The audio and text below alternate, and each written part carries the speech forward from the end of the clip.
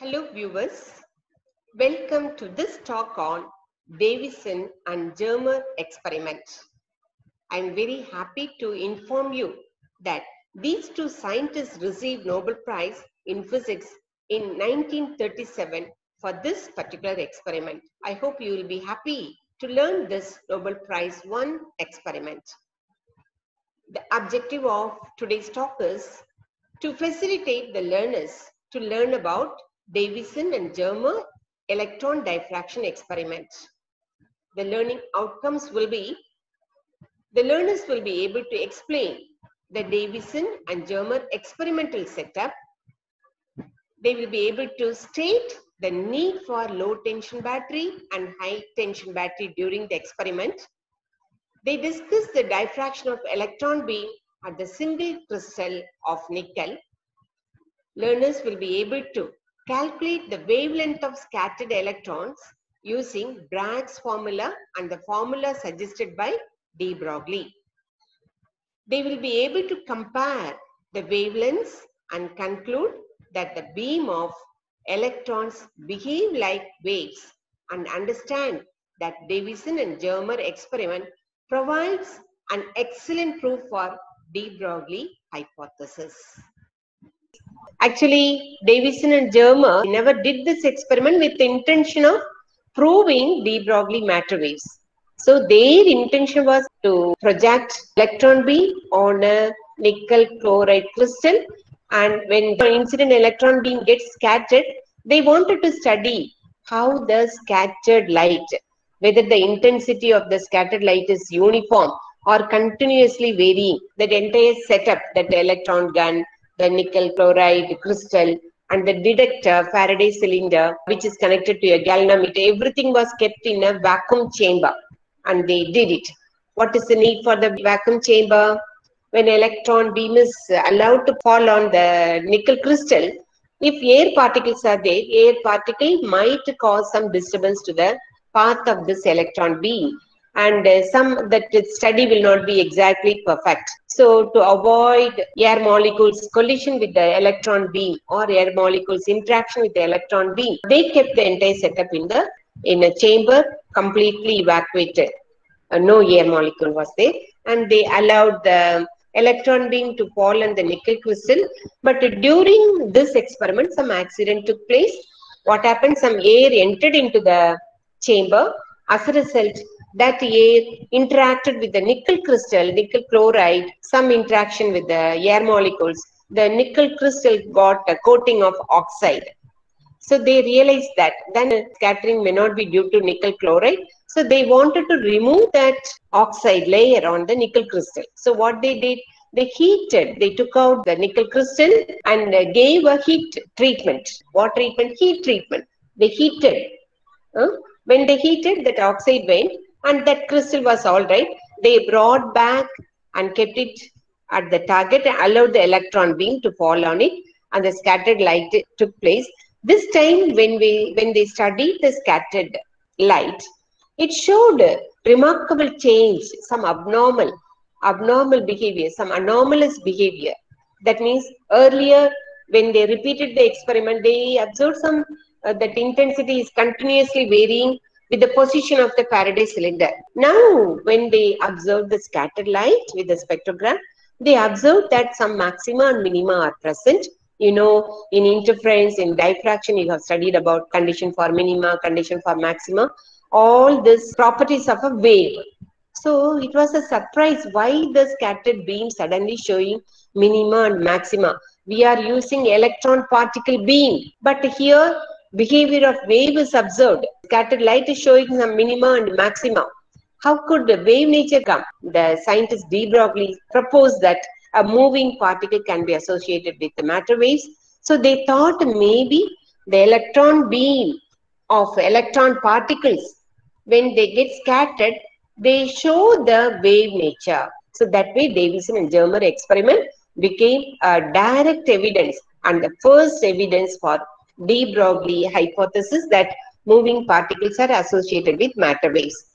So de Broglie, for giving this idea, got Nobel Prize, and Davission and Germer got Nobel Prize for providing experimental proof for de Broglie hypothesis. Now the experimental setup, this curled line here is named as F, tungsten filament, and there are two types of batteries here. This is called low tension battery.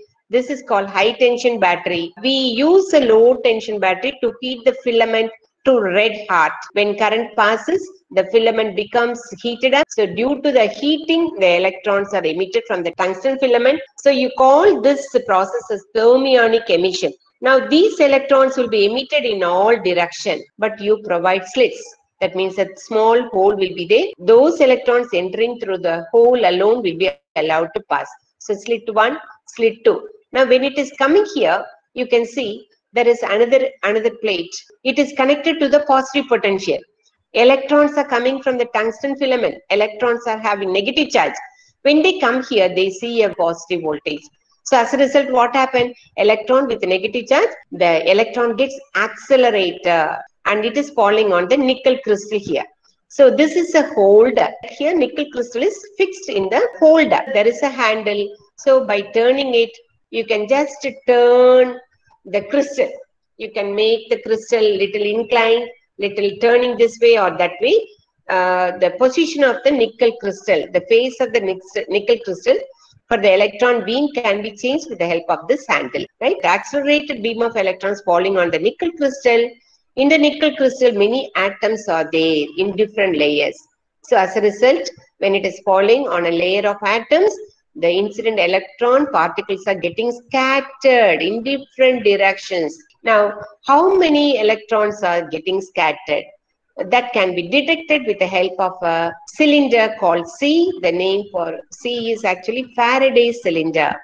The speciality of the Faraday cylinder is that it acts as a detector. It detects the number of electrons coming in that direction. So the detector can be able to move on a semicircular scale. So exactly you can note down at what angle the Faraday cylinder is there. So the electron beam, after getting scattered, they are received by the Faraday cylinder here. The Faraday cylinder is connected to a galvanometer. Galvanometer will show you what is the amount of electrons it has received in that position. You keep some potential. Let me say 40 volts you have kept. Now, you keep the Faraday cylinder at this point. Note down the reading of the galvanometer. Then move the Faraday cylinder to the next position, like that. At each position, what is the galvanometer reading? You have to record it. So you have finished recording completely for one particular voltage. Let me say 40 volts, and you have recorded the readings of the galvanometer for various positions of the Faraday cylinder on the circular scale. Now you are repeating the experiment. This time keep 44 volts. Now Faraday cylinder, once again you keep at different position. Note down the series of readings. Then you make 48 volts. Note down the readings. 52, 56, 60, 64, 68, like that. When the voltage is increased, the acceleration, the electron beam gets more accelerated. Thus its velocity will be increasing. With a higher velocity, it will come and strike the crystal and the beam gets scattered here. That way you can take the readings. You can draw the graph according to this graph. This is the incident beam from the electron gun. So the beam is getting scattered in different directions. Faraday cylinder keep at particular angle. Take the readings. So completely on the graduated scale, at different position node can draw and connect all those points you are getting the reading. You can see it was a plane curve. Next, you change the accelerating voltage to 44 volts. This time when you repeated, they saw a small bump. So it was a surprise for them. It's an accidental discovery. Then they became more interested now. Accelerating voltage, they changed to 48 volts and repeated the entire experiment. This time when they drew the graph, you see the bump size has increased. And then again they increase the accelerating voltage. You look at the bump, size has so much increased. So this is the position. At the time Faraday cylinder was at 50 degree. The incident beam, and at 50 degree, they were making the observation. The bump or kink showed a highest peak. Then when they increase, you can see the bump height is reduced. 64 volts, very much reduced. 68 volts, almost 40 volts what they got, almost the similar graph they are getting. So in between 40 and 68, the electron beam exhibited certain property, that means minimum peak, minimum peak, like that. So minimum, maximum, all these are the properties of waves. So when you study the interference pattern, when two rays at certain angle interfere constructively with each other, it can produce a spectrum of dark and bright bands having minimum intensity. See, dark bands means minimum intensity, bright bands means maximum intensity. Same way in diffraction also, when the incident beam is getting diffracted at the edges of the line, they interfere and produce a band.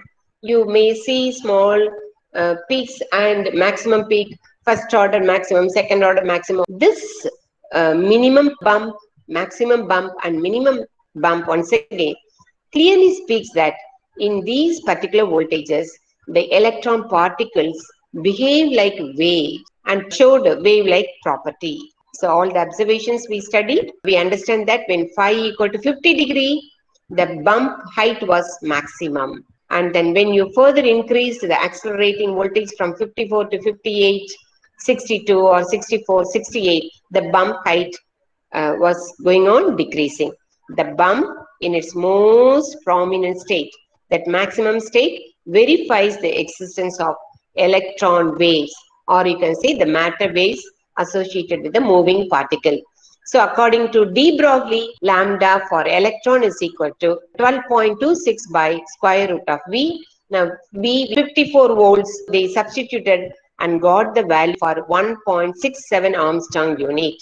See, the incident beam was electron beam of electron particles, but they were calculating the wavelength associated with those electron particles.